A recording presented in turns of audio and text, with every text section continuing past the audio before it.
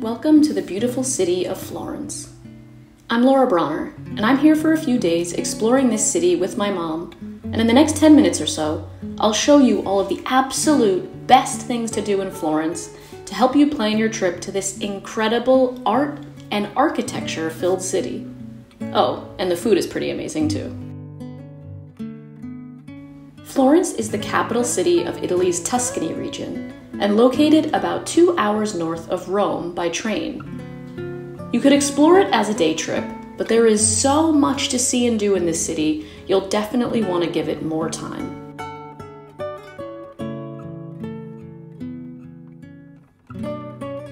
We stayed at a cute little Airbnb with 2 bedrooms and a nice kitchen right near the main train station.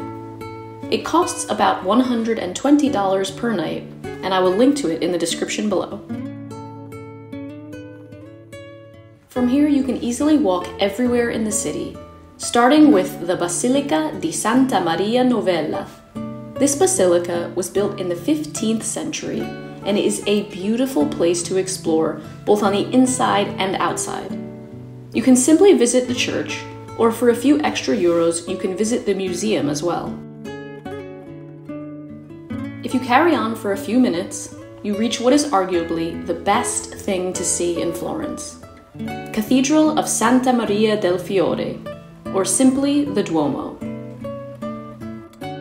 You can enter the church for free by waiting in the ever-present line that wraps almost all the way around the church, or you can actually go up into the dome. Pre-purchase the Brunelleschi Pass, which costs 30 euros on the Duomo's official website, and you select a time slot to enter the dome. This ticket also gives you priority entrance to the church, so you never have to wait in that long line. You also get access to climb the bell tower, as well as enter the Cathedral Museum and St. John's Baptistry. The first part of the climb takes you up close to the paintings on the dome. The second half takes you up to the top for the views of the city. 463 steps. Here we go.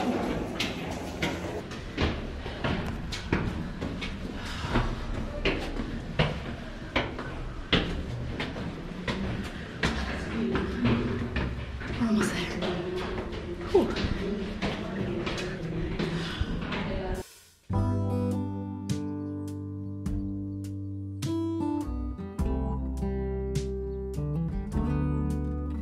After climbing up and then back down those 463 steps, we treated ourselves to a little pick-me-up right in the piazza.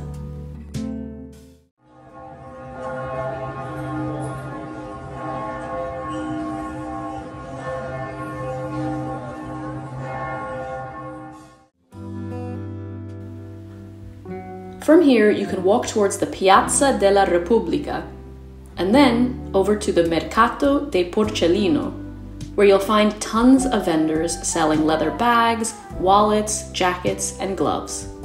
It's also where you'll find the Fontana del Porcellino, an iconic bronze boar that legend says if you rub his snout, you're sure to return to Florence. If you're feeling peckish while you're here, get in line at Venchi Cioccolato for their insanely delicious gelato. From here, you're only a block away from another famous piazza in Florence, Piazza della Signoria, home to Palazzo Vecchio, this large stone palace at the center of it all.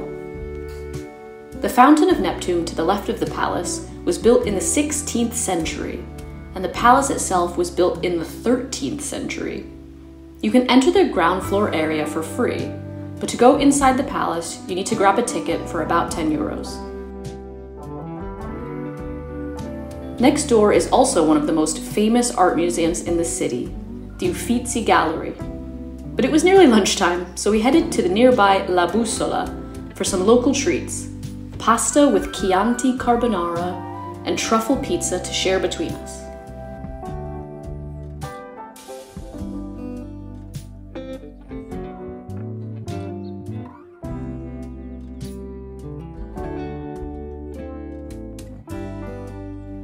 On our second day in Florence, we headed to Basilica di Santa Croce, Santa Croce is the largest Franciscan church in the world and is home to some incredible art and quite a lot of people who shook up the art and culture during their time in the world.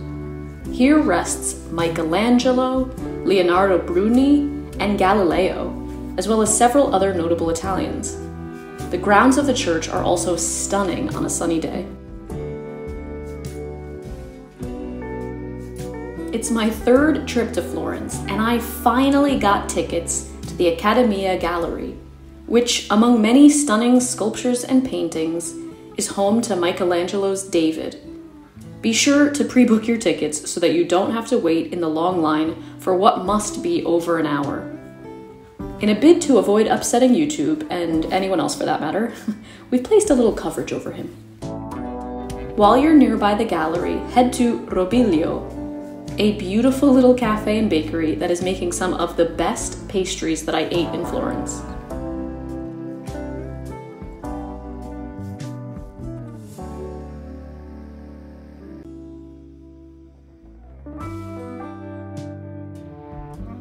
From here, wander the streets until you reach Basilica di San Lorenzo, the burial place of the Medici family, and a library that was designed by Michelangelo.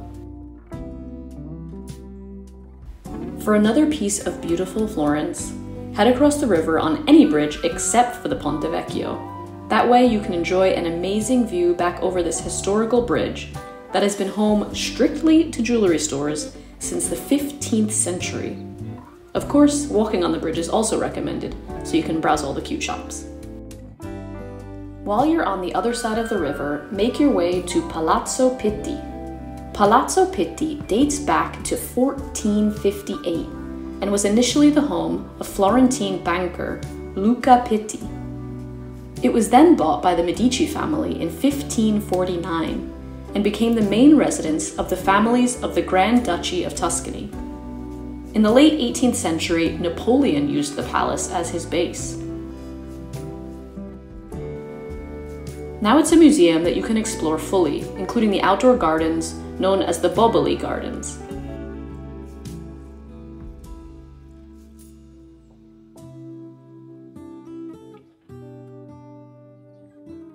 Finish the day with an incredible cocktail made from Italian-only spirits at Manifattura.